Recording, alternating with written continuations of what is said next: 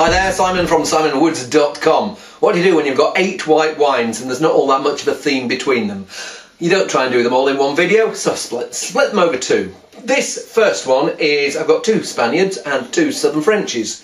Let's kick off in Catalonia with Torres, Viña Sol, and well-known wine made from Parellada, which is one of the main cava grapes, has been a stalwart of Spain's white wine firmament for probably now 40 years now. This is 2010.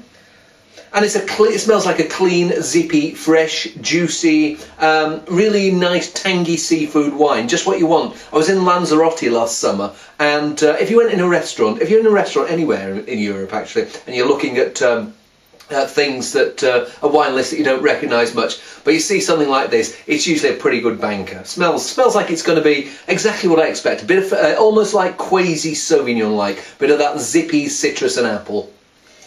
Bring me a plate of grilled prawns. I will be very happy with that. Although it's a shocking day out there. I never said something else. But not the most complex wine, but clean, fresh, refreshing. It's got this zippy acidity to clean your mouth up and leave you thinking, where is my next prawn? Don't have a prawn next, but I have a Southern French white wine from Jean-Claude Mas. And it's Mas de Mas, not Mas de Masgassac, Mas de Mas, Pinot Blanc from the Zucco vineyard. Danny Zucco, wasn't he in Greece? Or John Travolta character? Vin de France, Pinot Blanc. Not sure why it's Vin de France. Maybe there's some Southern French stuff in. Maybe there's some stuff from elsewhere. The heart of the Languedoc. So I think he looks like he's just decided to put in the cool land of Étang de Marseillette at the foothills of the Montagne Noire. Montagne Noire, Corbière, around there somewhere. Anyway, let's give it a whirl. Pinot Blanc's not known for its huge amount of aromas, so I stick my nose in here and there's like a earthy, slightly peachy, almost clay-like character, much as you get when they have the grape in Alsace.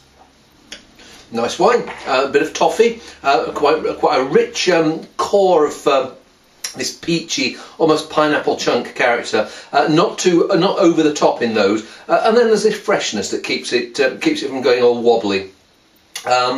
Not amazingly concentrated, not amazingly aromatic, but honest, juicy, tender wine. I like it. Maybe the Viña Sol's the one for the prawns at the beachside. That's something a bit sturdier, roast chicken or something like that. Back in Spain now, Menade Verdejo from 2010 from Rueda. Comes complete with wonderful green cork, which are usually pretty difficult to. Oh, got that back in pretty easily. Let's give it a whirl. And this smells more interesting. It's got some of that zip that the Viña Sol had, but there's more complex herby characters going on in there. A nice citrus, also this herb, a bit of fennel, maybe a little bit of grapefruit on the citrus side, green apple. Smells like it's going to be charming but tangy and refreshing at the same time. Really nice combination of richness and freshness there. It's got this quite rich, rounded core, almost on that cashew nut edge, but then this lovely citrus, zesty acidity to clean your mouth up, leave you wanting more. It leaves me feeling hungry. It leaves me thinking, I want some food. I want something tasty and probably slightly oily and garlicky. Gonna have another drink of that. Sorry, a taste. It's like a peachier, more exotic style of Sauvignon Blanc. Very tasty. I like that a lot. Let's see whether I like the last one a lot. L'Ancien Comté Grenache Blanc, Levé en Feu de Chêne, aged in an oak barrel, from another mover and shaker, the Montoche Co-op. Let's give it a whirl. Grenache Blanc is, yes, there's Grenache. Normally when people say Grenache, they mean Grenache, the Grenache de Noir, the one that makes Châteauneuf du Pape and Priorat and stuff like that. But there's also Grenache Gris and Grenache Blanc, and they make quite stolid, earthy, rich, quite portly wines, Henry VIII type of character, and some of them can be terrific, and some of them can be sometimes on that just bit too heavy side and need something slightly lighter and zippier to pet them up. In this area they use things like Beau Blanc, but this is all Grenache Blanc, I think. Does it say if it's got anything else in here? No, it doesn't.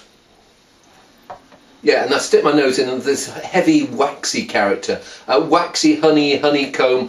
Fruit, if it's there, it's subdued, and it's almost like on that, it's like crystallised kumquat. Where on earth did crystallised kumquat come from? But if you've ever had those, yeah, crystallised kumquats. Things that have been ever so slightly jammified, to coin a phrase. Peaches, slightly oily pineapple. Cooked pineapple rather than tinned pineapple.